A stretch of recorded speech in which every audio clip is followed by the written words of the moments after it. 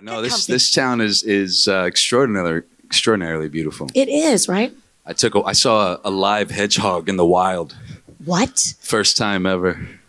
A real life hedgehog. I had gotten here and woke up at like 4 a.m. right because my clock's all messed up, and I guess I caught him coming in from a long night of partying or something, because it was 5 a.m. and this little hedgehog was going across the sidewalk. Going hard, yeah. Yeah, he went hard in the paint. Yeah. Well, I know that a lot of times people that do these Comic Cons don't have a chance to see the town, but you've seen a bit of Harrogate so far. Yeah. After I had that encounter with my hedgehog buddy, I went to Valley Gardens and took a nice little walk there. Had a meal at a really nice Chinese restaurant down the road from the hotel, and then I went to Hale's Bar and didn't see the light of day for another like 7 hours. I met these cool retired cops from Edinburgh. Oh wow! Willie and Raymond, and they got me day drunk. Shout out to Willie and Raymond. Shout out to a bunch of Carlings, I guess. We drank a bunch of Carling. But those guys are really nice, and I think I'll be back at Hale's today. I don't know what you guys are doing and if you're gonna be in town, but I'm gonna borrow someone's guitar and after party play one of my songs at the open mic at Hale's Bar. Wow. So Hale's Bar after this, maybe about 7 o'clock. Yeah, the unofficial after party. You've just been invited. Unofficial. Yeah. So that bar, by the way, we were told by Kev, this guy right here, that it's haunted AF, apparently, right? Haunted AF? It's really, really super old. Why didn't you give me the heads up on that, Kev? Yeah. I don't do ghosts, man.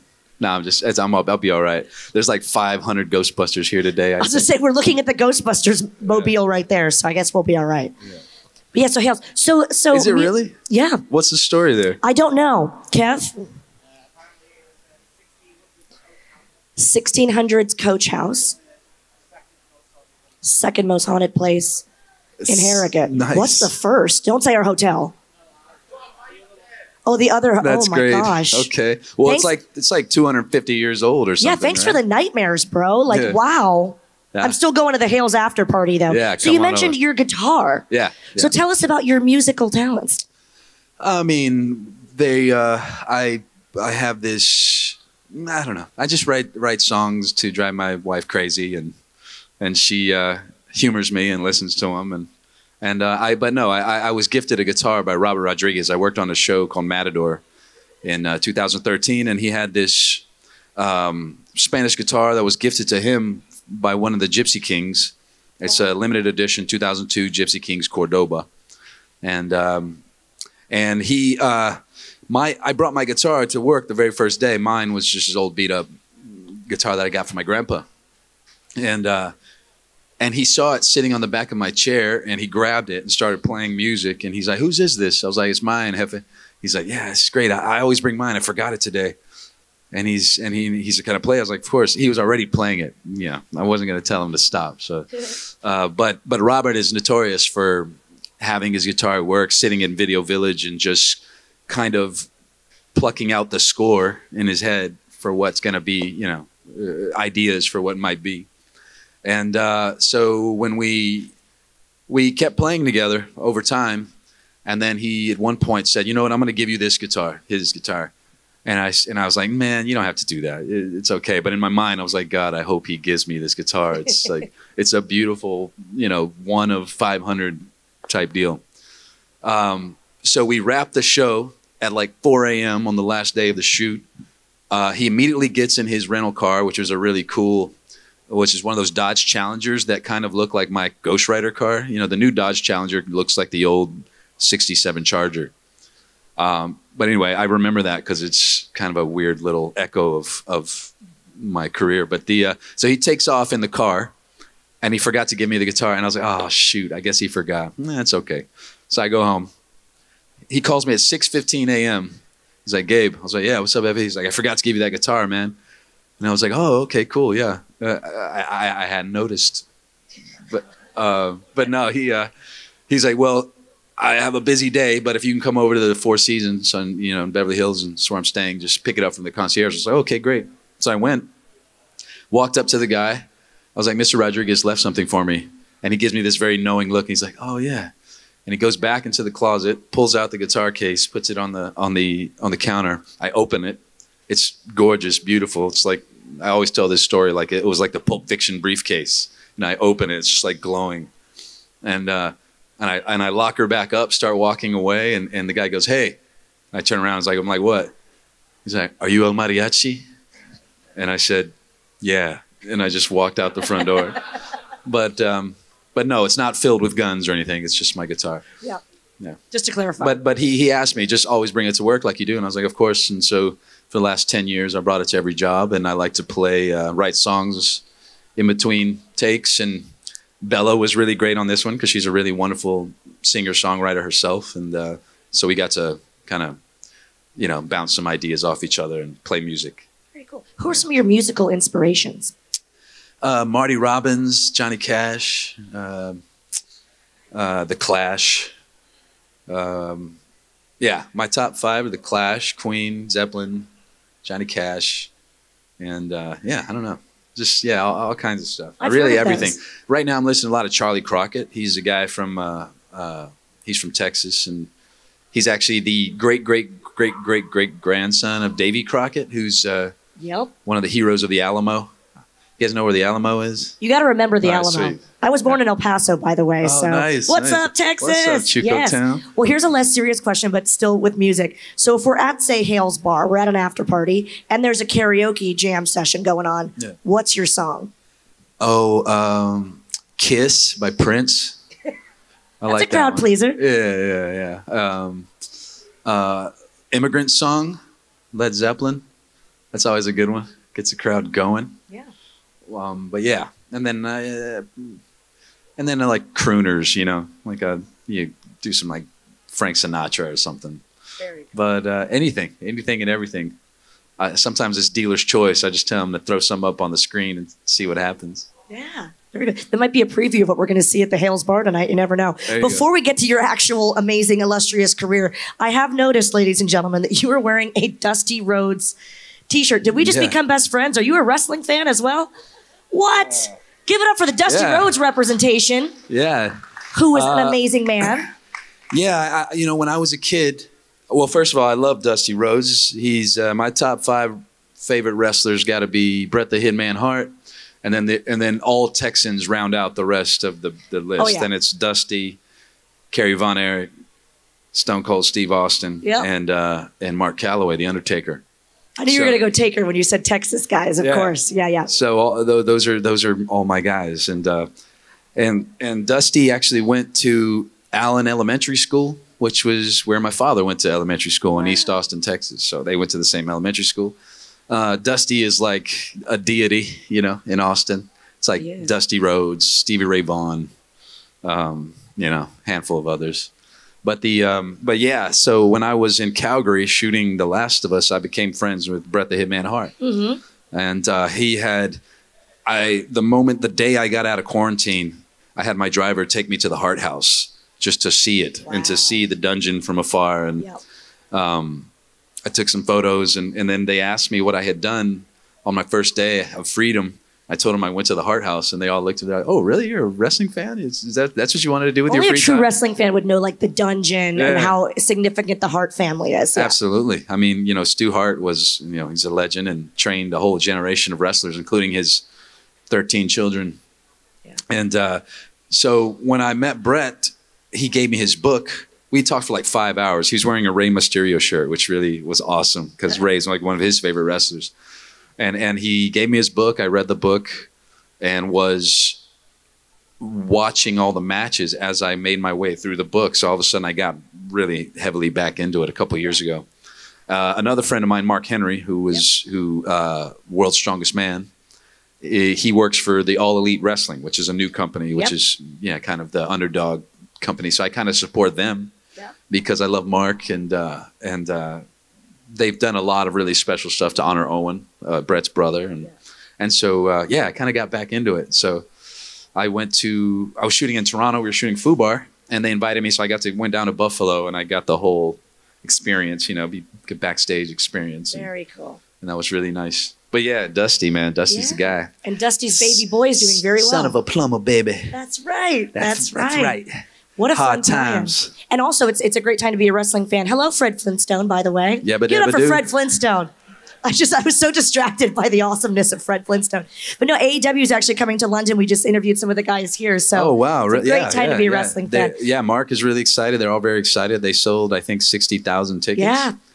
That's a lot of folks. Wembley holds a lot of people. It does. I can't wait to go. I've never been. I would love to go to Wembley. Yes, and we'll talk after the show. If you ever want to hook up, that's my jam, wrestling. But speaking of impressive things, your career, my gosh, we have so many things to talk about. But I want to first ask, what is it like to be part of the Marvel Universe? I'm sure that's a big honor for you. Oh yeah, playing Robbie is gonna go down as one of the greatest experiences of my life. I get asked probably twice a day if I'm coming back, which is really sweet. But I was like, you guys know I'm 40 years old, right? I mean, Robbie in the books is like 18, 20 maybe. And we aged him up for Agents of S.H.I.E.L.D. So unless they do kind of some clever rewriting, or maybe it's a version of Robbie in some other multiverse where he's just a man of a certain age. He's just but no, I love Robbie. Will always love him. Would be happy to do it again. I said in an interview recently, with the multiversal stuff, maybe it's even possible. But if they were ever to do it again, Kevin, in the way that they line these things up, it would be several years out. So by that point, I might be decrepit. Who knows? But yeah, it was my introduction to a lot of VFX work. I did a lot of combat because that's kind of in my wheelhouse. I do a lot of physical things. Got to learn precision driving from Chuck Norris's son, Eric Norris, and Eddie Snake River Braun. There's a documentary on Disney Plus. I don't know if you have Disney Plus here, but it's called Stuntman, and it's about Eddie Snake River Braun, who is a great friend of mine, and he was my stunt driver for the Ghost Rider. And one day he's like, "Man, you're really kind of good at this stuff. I think you can probably handle a lot of this. Meet me on Saturday, where I'm going to take you to, and meet me at the Rose Bowl." So I met him in Pasadena at the Rose Bowl in the parking lot, and he had the stunt car with him, and he just taught me how to do a J-turn, how to fishtail a car, how to do donuts and all kinds of really fun stuff. And we were just so I kind of got a lesson in precision driving from Eddie Braun. So you had all these experiences that you can't really that you're going to keep with you forever, and skills that you'll carry to job after job. So I loved it. Loved every minute of it. That's awesome. Well, I'm going to ask one more question, and then Kev is here. Everyone say hi to Kev. Hi, Kev. Hi, Kev. Thanks for the nightmares again. He has the microphone, so if you guys have a question for Gabriel, we're just going to ask you to raise your hand. But final question from me. The Last of Us is, everyone's talking about it. It's an amazing show. What is it like working on that and working with Pedro Pascal, one of our favorites? It's great. It's great. It's wild. The popularity. We already knew the game was very popular, and it's one of the greatest games ever made, and won Game of the Year both times. That both Part 1 and Part 2 won Game of the Year, and so I knew that people were going to be into it. And then the show came out, and people were really, really into it. Yeah. And but not only people who played the game and were familiar with it, but people who told their friends to the point where each week we were picking up viewers by the millions. Yeah. Which HBO was very happy with, and it was exciting. Working on it was to be in Calgary, and Calgary is so beautiful. Some of this kind of area outside kind of reminds me of Calgary, kind of in the spring, but it's just gorgeous, man. So you got to be nestled in the Rocky Mountains, working with some of the top people in their respective departments from all over the world, and then of course old Petey Pascal, who is just he seems like such a good time in he's interviews. Great, man. And He's super energetic. He's got a really great spirit, and a really kind of, it's childlike, his sense of play, what you want. You want to, especially even if you're doing something heavily dramatic, you got to have some sense of play and improvisation, and he certainly has all that, and keeps the energy between takes, and dancing or listening to music or doing whatever he's doing. And I just thought that it was really, really great to have that, and we kind of balanced each other out. Sometimes I tend to be a little just kind of serious in my, except when I'm playing my guitar and acting a clown. But if we're in a scene, and sometimes it's to my detriment, because I think you need to be a little bit more pliable, but sometimes I'm just kind of so focused that I can become rigid. So it's great to have someone like Pedro or who can counterbalance that energy. If you need to get out of your own body and your own head, it's good to have someone like that. And he's really wonderful. I love him, and he's my brother, and I can't wait to get back to work and do season 2. Yay. Very exciting. Yeah. Hi. Hey, Kay. You've already heard this from me earlier. Yes. But so as I've discussed, The Last of Us was really important to me. I grew up with not much of a father figure, so having like Pedro and Bella have that connection, it really brought something home for me. How does that make you feel that like people can really connect to the show on such a personal level? It's always really beautiful to see the emotion it brings out of people, and the memories that it helps to kind of build. And yeah, you and I talked about it. I'm kind of the same way. My mother was a single mother, and I've sought those father figures, because mine passed before I was born. I've mentioned many times, but it's kind of shaped a lot of what I do and how I approach the world and how I make relationships and mentors. So I can totally identify with that, and I found as we discussed, I've found mine throughout the years: football coaches or teachers, and Arnold Schwarzenegger, people who become those father figures to you. And for me, stories about fathers, daughters, fathers and sons are always really important, because it's something that I didn't experience. And so I love that element of this show, and playing that. The scene that I have in episode 6 is a revelation that I myself am going to have to take on those duties, and it was really important to me, to that scene, just the idea, because I don't yet have children. We're kind of working on it, but that'd be, it's always been something of a dream to have that experience, and to be able to play it was really, really, really impactful. But yeah, no, it makes me feel very happy that people can find, they can, see that bond and identify with the bond. Thank you. Beautiful question. Beautiful Kay and I answer almost as got well. in big trouble last year, a couple of years ago. She did an interview where I let slip the time frame of the show, that it wasn't going to be in 2013, but 2003. And then all of a sudden, we posted it, and within minutes, everybody's like, "Oh, the show's going to be set in 2003." And I was like, "Oh my goodness!" I found her on the internet. I was like, "Maybe we take that down just until this blows over."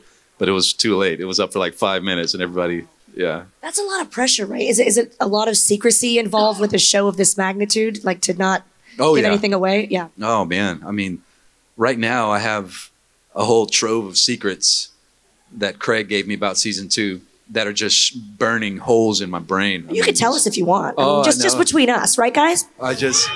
Yeah. We don't want to get you in trouble now. No, but you get used to it. You just kind of keep your head down and do the work, and not really, try not to spoil anything, because no one wants to know what's happening. We all want to enjoy it. So, but yeah. Tell us at the Hales bar later. Okay, at the unofficial after party, we'll get all the secrets. I'll put subliminal messages into the lyrics of the song. Perfect. So mysterious. We have a question here in the middle from this lovely gentleman. How do you feel when you make your movies? Well, sometimes I feel nervous and scared, but that's the best feeling you could have. Because if you feel confident and sure about what you're going to do, then it's not going to feel real, because in real life, we don't know what we're going to do. We don't know what we're going to say until the moment arrives and we react to the things around us. So, to be nervous and to be scared is a good thing. And it's important in life to go towards the things you're afraid of, within reason. You don't want to, you don't want to run into traffic or anything like that. But you certainly want to encounter the things that you fear so that you can be brave, because you're only brave when you're afraid, but you act anyway. So I think sometimes nervous, sometimes it's super fun. Sometimes I get to do a lot of fighting and action and things like that, which are always really fun. Drive cars that I don't own, and his eyes got really big. Yeah, drive really fast cars and have guys like Arnold Schwarzenegger pretend to be hurt by me when I punch them in the face, and so there's a lot of emotions. But I think that fun is probably the best emotion that you feel. Yeah. Great question, buddy. What's your name, buddy? Thank you so much. What's your name? Jackson. Nice to meet you. Give it up for Jackson, everybody. Great question. We have another question over here on the left. Hi there. Hi, all right. So yesterday you said that you played both of the Last of Us games. Yes. What was your favorite part about them? In part 1, it was the high school, the gym. Yeah, just because of the lighting in the scene. I thought it was really beautiful, and of course terrifying when the big monster comes out and you got to fight him. I wish I wasn't so conservative with my ammunition. I'm always looking in drawers for scissors, because I'm a big shivs guy. I'm all about shivs. I wanna feel their breath when I Wow. when I end the clicker. You're dark. Yeah. I wanna. It's got real weird and dark all of a sudden. I wanna hear. Wow. No. But I mostly it's just me being really kind of cheap with all my my bullets and my gas tanks and things. Had I known that there would be other gas tanks, I would have just flamethrowed this thing, but I didn't. So it was really hard, but it was beautiful. And then in the second game, it's all the guitar playing stuff. Yeah. It's just the fact that I could strum the touchpad on the controller, and not only strum, but actually if you can get the intervals right, you can actually finger pick. And so I was playing my own songs on the game, which is kind of neat, And so yeah, those are my favorite parts. Thank you. Great question. We've got another one here in the middle. Hi there. You mentioned your top 5 wrestlers. That's right. What's your favorite wrestling feud of all time? Ooh, good one. Good question, Jack. It's my buddy Jack. Hi, Jack. The Midnights versus the Rock and Roll Express. I think Brett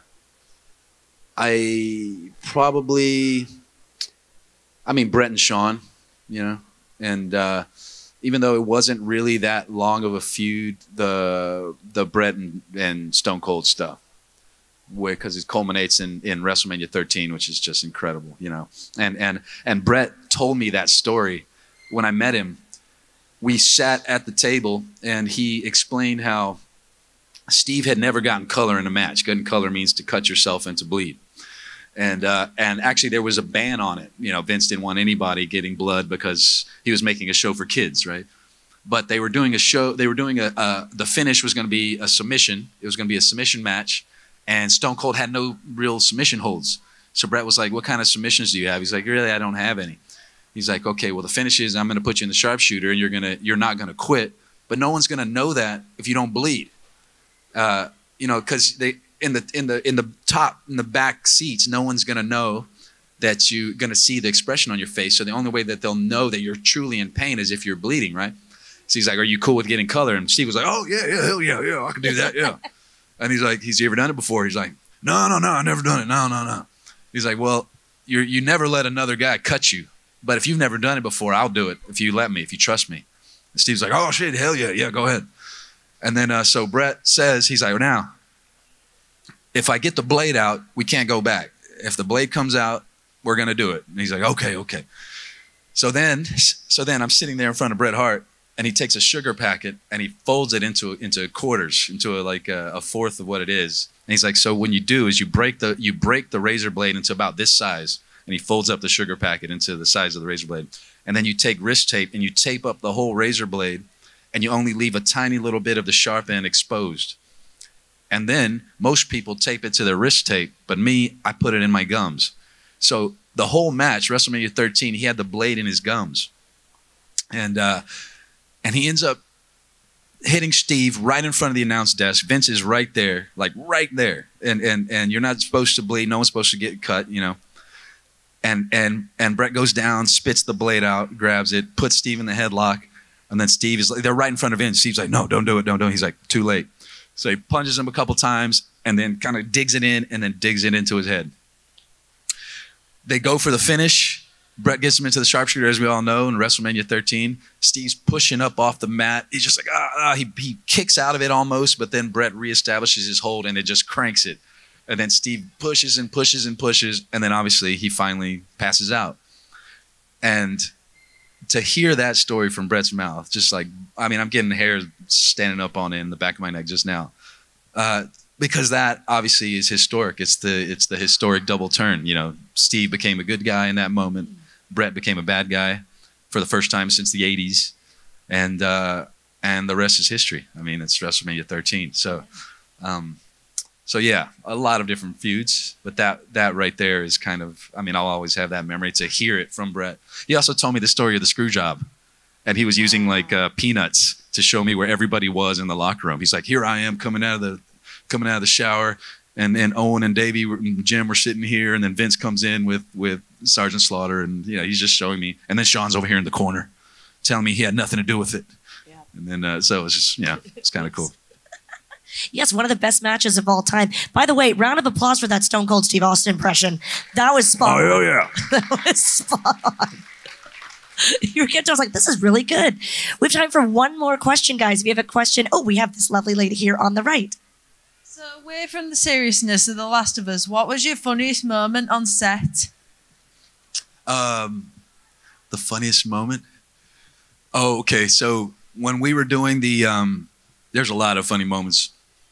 But I remember I saved Petey's life because we were doing the scene where we hug each other. Where I'm up on the scaffold and I come down and he sees me, gets off the horse, Tommy, and then he comes and we hug each other. There was a take where about 2 meters from me he starts to slip, and I mean it's like a Michael Jackson kind of sliding across the stage type slip. I mean He's walking towards me. He's got all the emotion in his eyes, and all of a sudden you just see him go, whoo, and he's sliding and literally slides into my embrace. I mean, if I hadn't clutched him and held him in that moment, I mean, he would have ate shit. And so I remember we did the whole scene. We're all emotional, and then we hug, and then they're like, cut, and then he's like, oh my God, I almost died. And I was like, I know, I got you, brother. Don't worry about it. And so, yeah, I mean, that's the only one that really comes to mind now, but there was probably hundreds of, fun times. Yes. But, yeah. Well, speaking of fun times, you guys have to remember that Gabriel is here for autographs and photos today. But what are you looking forward to as a final question? What are you looking forward to after Harrogate, either professionally, personally, after you leave here? What's going on? You know, there was some good news today. Apparently the studios and the directors reached a deal, I think. So maybe that bodes well for the writers and for us as the Screen Actors Guild. So once we get all that settled, I have a film that I'm shooting in Ireland in October with Lawrence Fishburne and Emma Roberts, and then after that is a show or a movie I'm supposed to shoot in Antarctica. Oh wow! So which I think it's going to be the third narrative feature ever to be shot in Antarctica. So. Wow. That'll be cool. And once that happens, I will have been to all 7 continents on the planet. Very cool. And so I'm looking forward to that. Why are you guys filming in such cold places? Calgary. I know, man. I'm tropical by nature. You're from Texas, right? So. Oh shit! I do not fare well in cold weather. I'll tell one last little story before I go. Yes, please. So I get to Calgary to shoot that Jackson episode, and so I get to work and it's fucking cold, super cold. And sorry, earmuffs, all you little ones. And then her face. Okay, so anyway, so I go into my trailer, put my costume on, and I have my my Sherpa jacket and I have some like waffle thermals, and I feel like I'm pretty well layered up, and I'm saying, all right. But then I look in my closet, and they have this vest, these thermal pants, and these socks that have battery packs in them, and I was like, what the hell is this? And if I put it on, it was going to be kind of bulky, and I guess it might be my vanity. And I was like, I don't want to wear all this and then just kind of too kind of bulky. And I was like, I'm good with the waffles. I'll just wear the waffle thermals. So I walk out to set, and I'm there for like 5 minutes, and all of a sudden I realize it's negative 19 Celsius. I mean, it's extremely cold. And I don't know what I was thinking. I was like, why did I not put that stuff on?